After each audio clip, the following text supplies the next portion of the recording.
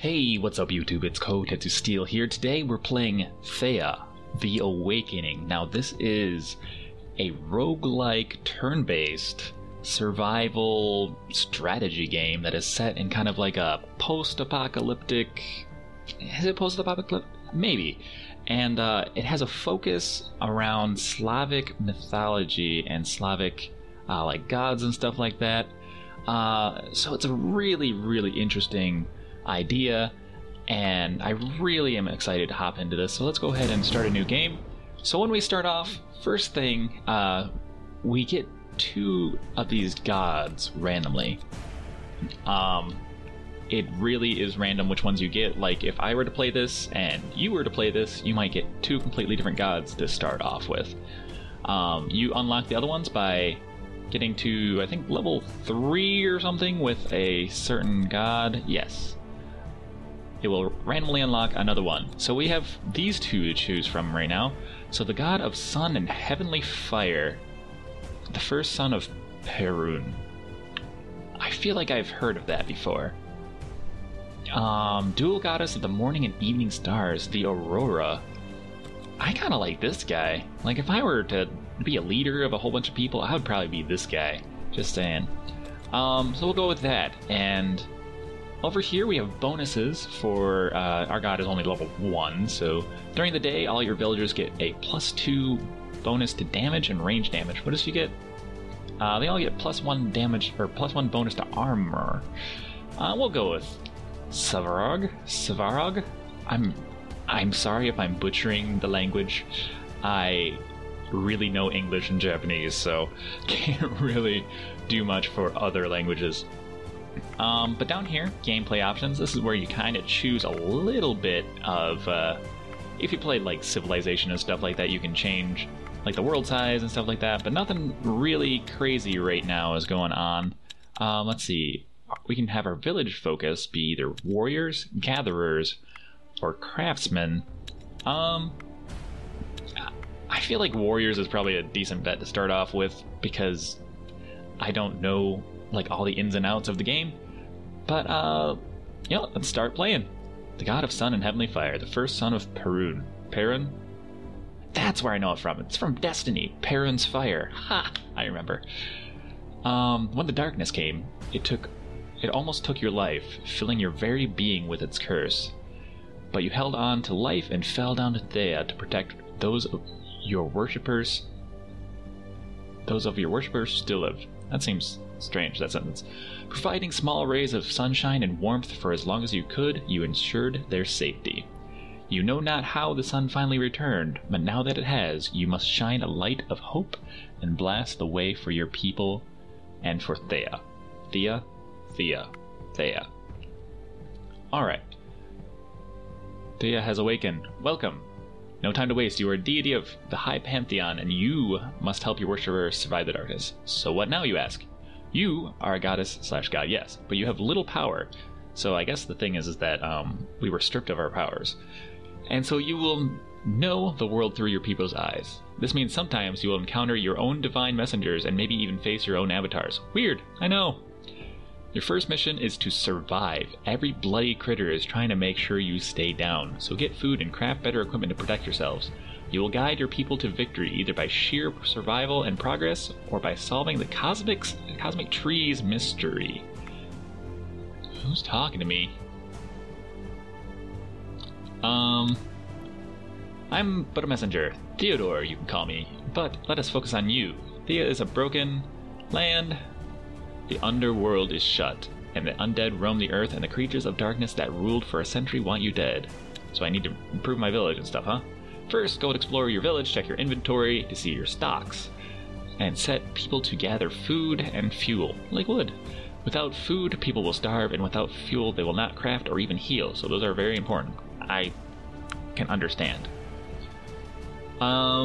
Yes, once you've visited your village, check out the people standing outside the exploring party. Select your party and send them to me. I will wait for your people outside the village. I've marked your people's map with a big blue question mark so that they will see where I am. Oh, and if you ever forget what your current task is, just check out your logbook. Okay, Ooh, we got 1 experience for existing. So, map navigation, yeah. I don't think this is too much different than some certain other games. We'll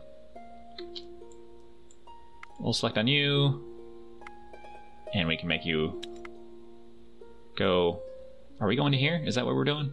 Or are we going here first? Why don't we go here first? What's here? No. Okay. Select our village. And then we'll open this to open up village management.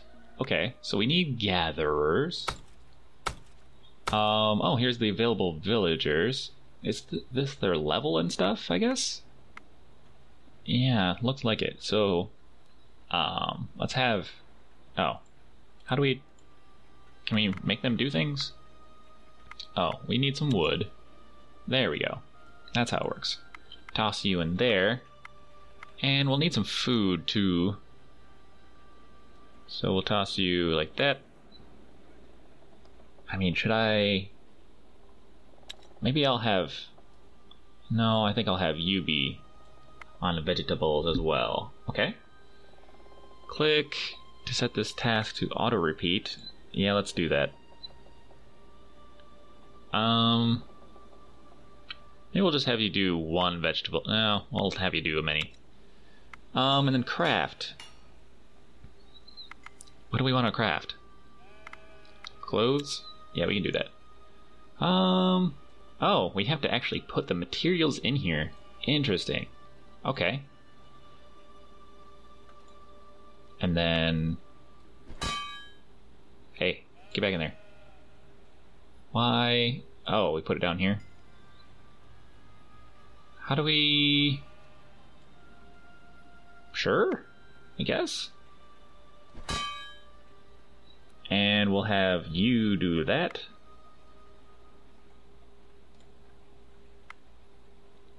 I did click confirm, right? Right? Remember to click quick. Okay, so we'll end our turn. Oh, there's spiders. Undead spiders. Now, did that end my turn, or... Let's see, did they gather anything? I don't know if it looks... So let's search location. You stumble across some ruins of an old city engulfed in mist and mystery. I was going to say misery. 4 options unavailable. Interesting. So we'll search it. You open one of the buildings, a strange-looking stone and metal-built affair. And you hear a clunking noise, then a blunt thud. Within seconds, the streets of the city are filled with walking skeletons. Oh, so we have started a challenge with 1 skeleton and 4 rats. I don't want to auto-resolve. I want to see how combat works. Okay, so it looks like I heard about this where we have...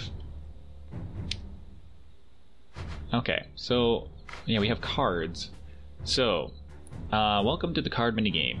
Please pay close attention to this tutorial as the mechanics are fairly complex. If you feel confident enough to play on your own, you may keep this tutorial window open for reference or reopen it from that. To win, you need to eliminate all your opponent's cards. Alright. Your deck is made up of your party members. The stats, damage type, and tactical skills come from their equipment and skills. Your deck is divided into 2 hands. Offensive hand on the left, tactical hand on the right. You'll begin with a preparation phase. This is where you play your cards. The fight phase comes after all cards are played.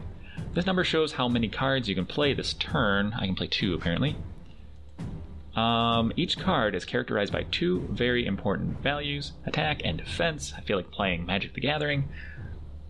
Attack deals damage with lowering the defense of the attacked card. When defense reaches 0, that card is eliminated.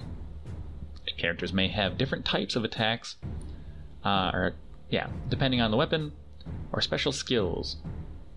Some attacks may have additional effects, such as poison or leech. In fight challenges only, your wounds will be carried over from the challenge and can lead to death of the characters.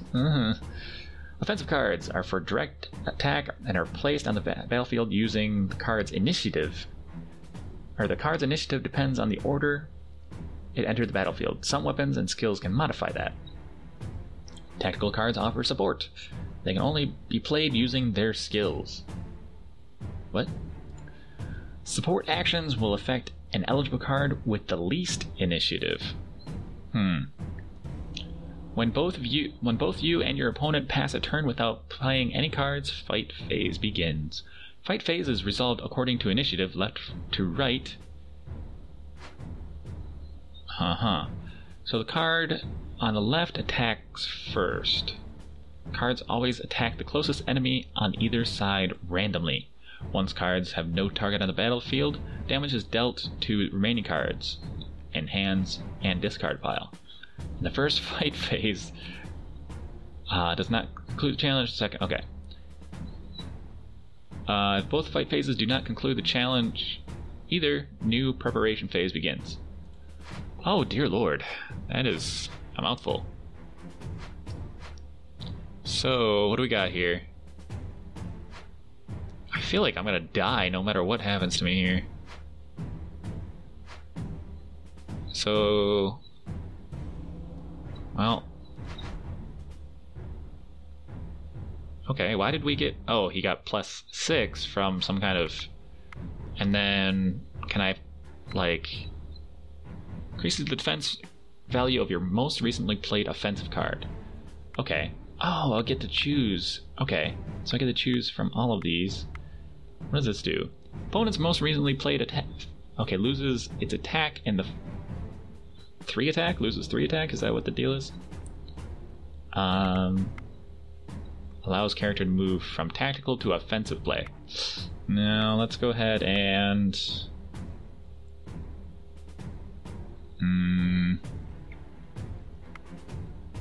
let's protect ally. Alright, looks like I think that's all we can do, so we'll forfeit further move. It's not like I can do anything else. Can I? No, I can't do anything else, right? No? Right? Okay.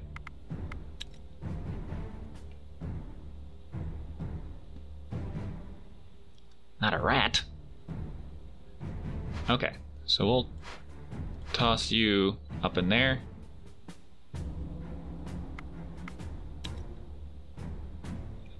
So this is the preparation phase, I guess?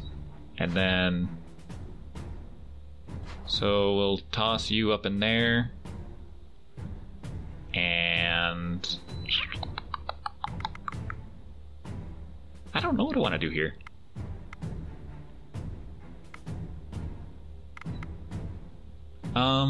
Maybe I'll just confuse. Yeah, why not? Did I even do anything? I don't know if it did anything. Anyway. So...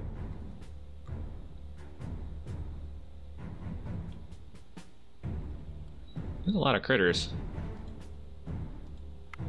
How is this gonna work? Can I attack? I can surrender. Sure. Fight phase 1 out of 2. Okay, so you hurt me a little bit. I wrecked you. So dunzo. Okay, I can't even hurt you because you're... oh, there we go. Oh, wow. Wow, you guys got destroyed.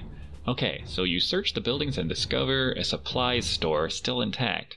So we got pavis, sharp stone leg, some meat it looks like, yeah, sandstone, some leather, which is good. Take the stuff and leave this place.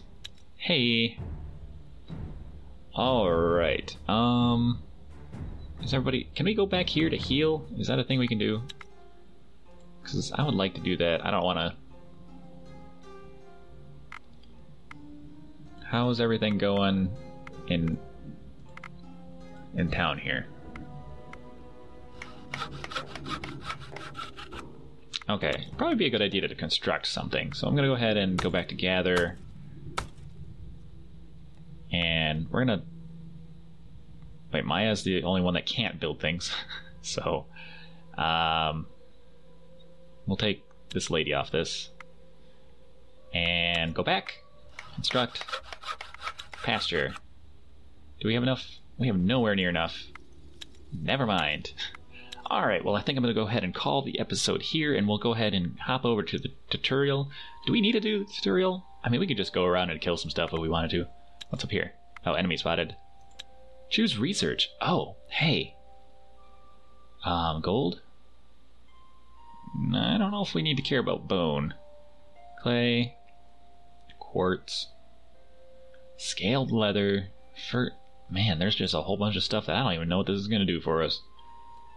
I guess we'll go... What is this? Amber. Yeah, we'll go... Steel? Add 10 units of this resource to your settlement's inventory and reveal at least one place where it can be gathered. I don't know if I need that for anything, though. Yeah, I'll think about this. Alright, well I'm going to go ahead and call the episode here. Thank you guys so much for watching. Go ahead and like this video if you enjoyed it and enjoy the game, and comment down below, and subscribe to the channel if you have not yet done so. And I will see you guys next time.